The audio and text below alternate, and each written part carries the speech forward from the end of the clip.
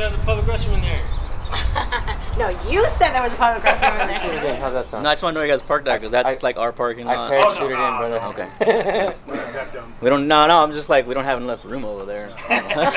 No, thank you. No, thank you. Have a nice day. Okay.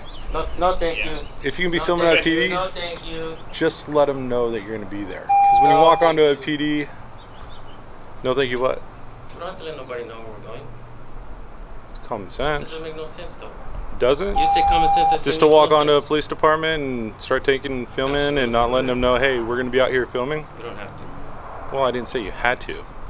But if you don't want police coming out and being concerned about what's going on, it's probably a good idea to let them know, hey. Well, that's your job to be concerned and You're absolutely right. Have a threat assessment.